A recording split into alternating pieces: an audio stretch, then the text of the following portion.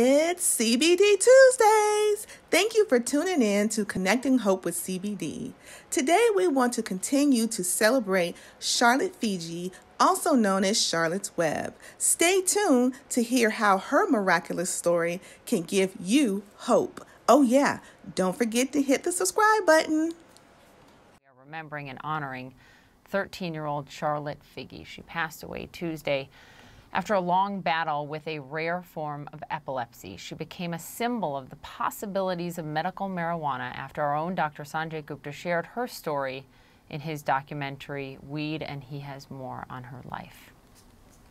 For the last 20 years, I have straddled the world of medicine and journalism. And in both professions, I'm always reminded, stay objective, do your best work, but don't get too close. But with little Charlotte Fiji, that was impossible. She just had this way about her, that smile, that giggle, that just got you and captured your heart.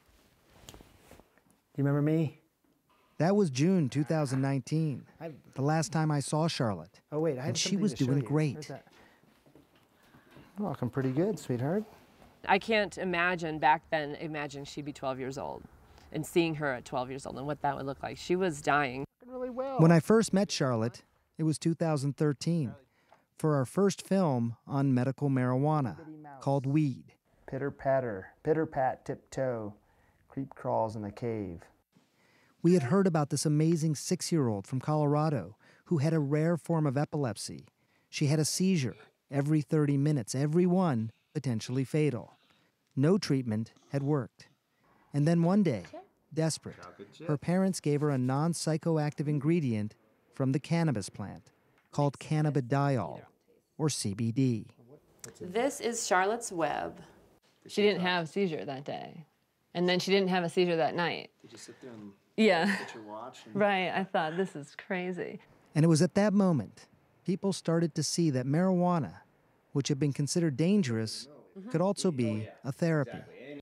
She changed my mind and opened my eyes to the possibility that this was a legitimate medicine. And in the process, she changed the world. Probably the most important thing I'll ever do was to help my own child and then share that information and help others. Charlotte Fiji was the entire CBD movement wrapped up into a sweet little girl with a big smile and an even bigger heart. Her story changed policy about cannabis.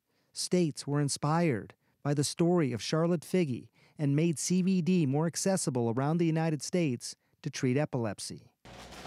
And in turn, scientists around the world wanted to study Charlotte's special CBD oil, research that before Charlotte, no one really seemed that interested in doing. I was begging researchers and physicians to work with us and help us understand the phenomenon that we were seeing, and they absolutely wouldn't even talk to us. We're laughed out of rooms.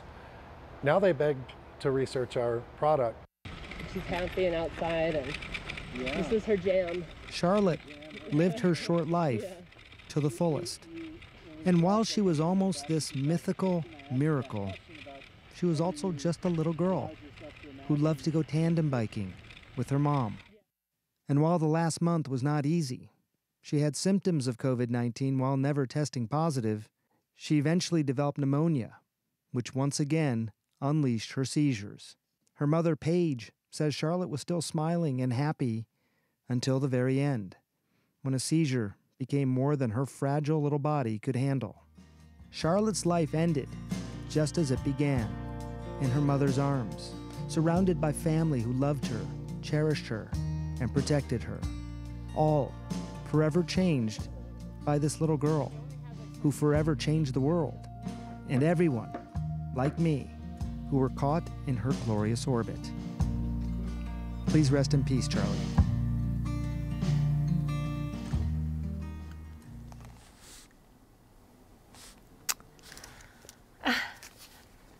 Can you just tell us a little bit more about her and the impact that I'm sorry, Sanjay, and the impact that she had on the world? Sure, you know, Poppy, thank you for letting us tell her story. You know, I think when I first met her, I was skeptical about cannabis as a medicine. I had written as such, you know, for Time magazine years earlier, and then you meet somebody, and I thought her story was apocryphal, you know, somebody who had these crippling seizures and then seemed to have this remarkable turnaround with this medication, CBD. And then I started, you know, looking all over the world, scientists in different labs, and finding patients all over the world who had stories just like her, thousands and thousands of people. And I realized that, she made me realize that it would not just be a moral failing, but not just a medical failing, but a moral failing if this medicine was somehow withheld from people. And so, you know, it's tough, Poppy. I'm trying to keep it together just like you. My daughter sort of grew up with her. You know, I have 3 daughters of my own, and it's one place I never let my mind go to think about, you know, loss like this. But she meant a lot, obviously, to an entire movement, and so much in the country, so much has changed, I think, of people seeing her story and understanding her story. But it's a really tough loss, Poppy. Yeah, you said it so beautifully, her beautiful orbit. So, Sanjay, sorry, I didn't know it'd make me cry, but thank you for that, and just for what you've done through this whole crisis, for all of these stories that you're humanizing for us. We appreciate you very much, and we'll be right back. Thank you, Poppy.